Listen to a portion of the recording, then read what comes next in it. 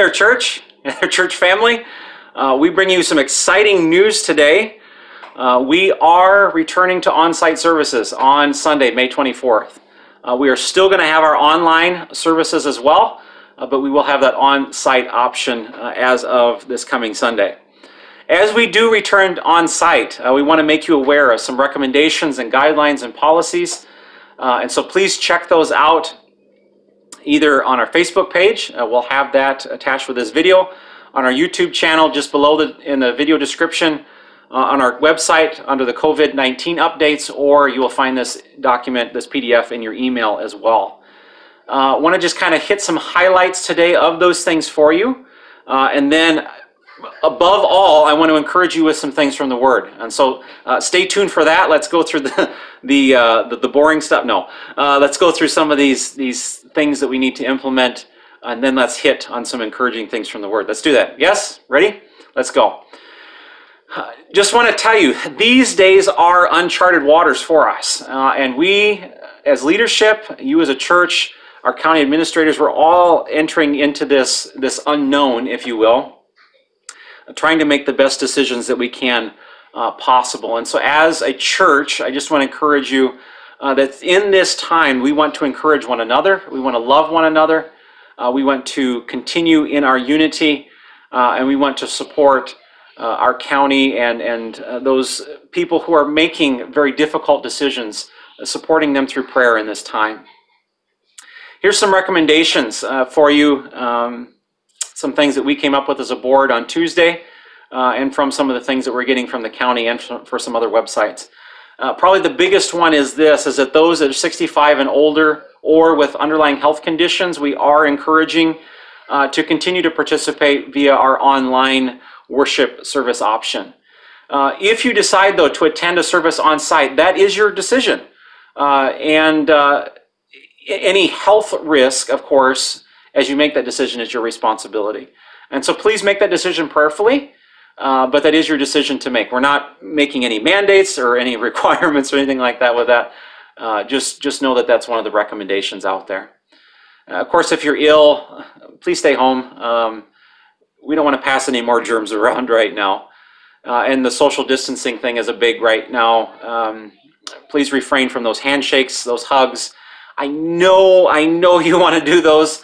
I wish we could right now, but that's the recommendation that's going on, is to refrain from those things, that physical contact. Please give an enthusiastic smile, an enthusiastic wave. Just smile and wave, boys. Smile and wave. And let's use those right now as our greeting. Personally, just being in each other's presence is encouraging enough. Amen to that? Yeah. Just some guidelines or rather procedures are going to be taking place. We will be cleaning surfaces very thoroughly in the building. We will be sectioning off some places of the building, the nursery, the fellowship room, the lower level, just to kind of minimize some of those touch points, the common areas that we'll have to disinfect on a weekly and daily basis, depending on how things go here. Greeters will be stationed at the doors for you to keep those things open. Just in the midst of this time to avoid, that's one more contact point, and the offering plates as well, we're not going to pass those. There will be a box at the back of the room by the fire extinguisher, and if you want to mail it in, continue to do that. Thank you for your gifts. Thank you so much. We as a we as a church board have been encouraged by how God has used his people through this time. And as we've heard reports of other churches in absolute dire straits, looking to government for loans, we are so thankful to the Lord. We're praising him for how he is using you in this time. So thank you for that, and may you be encouraged by it. Seating, just so you know, those things we're going to section some stuff off. Just be looking for that on Sunday morning if you do decide to come to our on-site service. And observe that 6-foot rule between either your family unit or your couple unit or you as a single.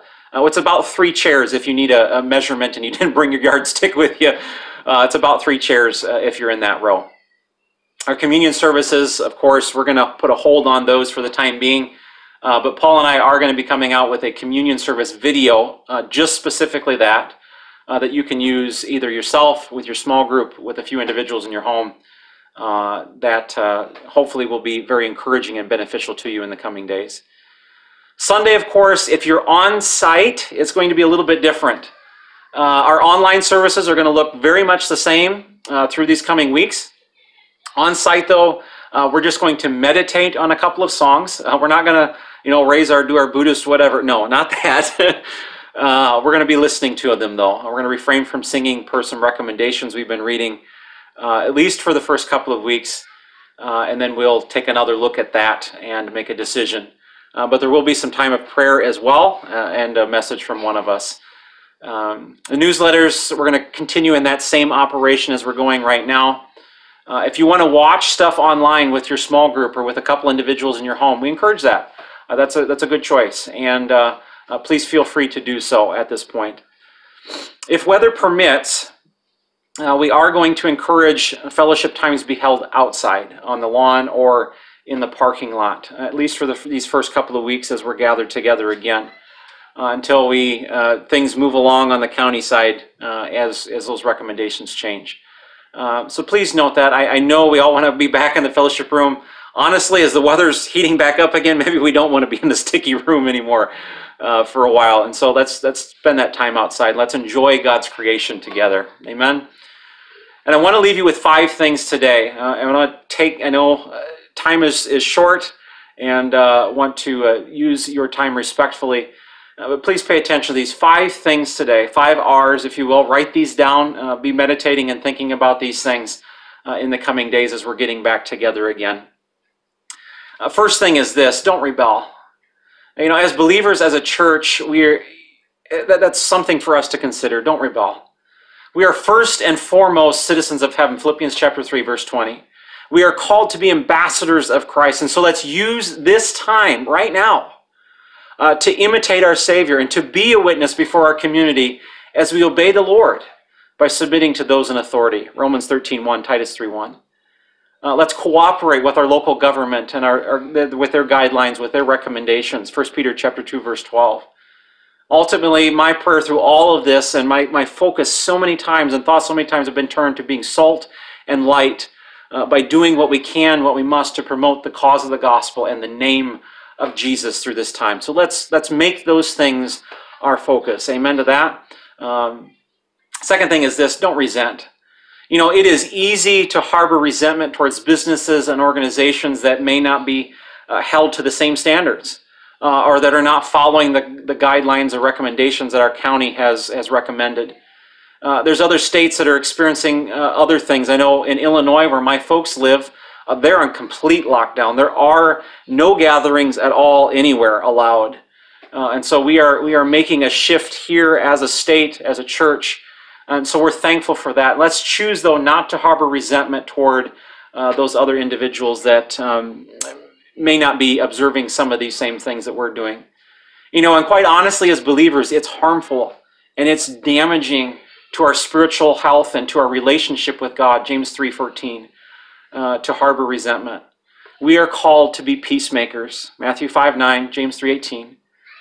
And to do that rather than harboring resentment, rather than being jealous and allowing that thing in particular to affect our thoughts, our attitudes, our words, our actions, which are then expressed before a watching world, Colossians 4:6.